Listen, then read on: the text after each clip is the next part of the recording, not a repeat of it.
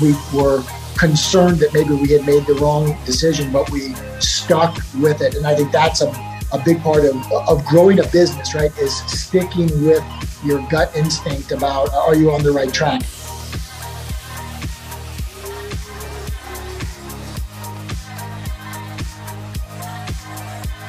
All right, Kyle, very excited to speak with you. I know we've been talking about playing a bigger game. Yours was actually very, very interesting. I think yours goes back to, I think, 2006. When it was announced that Google was going to buy YouTube, I had this really kind of epiphany that, okay, well, we're well positioned with the internet, but what happens if the internet becomes TV and TV becomes the internet? And so I was like, well, what if I'm really well positioned in the internet, but I've got no TV presence, and these things converge and we lose out in the battle? We spent about $1 million going the wrong direction before any of that money started coming back to us. The growth that ensued because of that was a big change for us.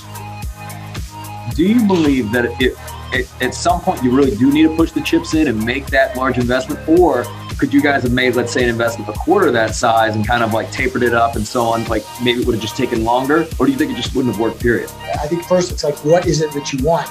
I think it is a little bit of be careful what you ask for, or you may get it, right? But if you're dreaming big and you want to be big and you want to do that, then I think at some point you have to kind of take that big risk.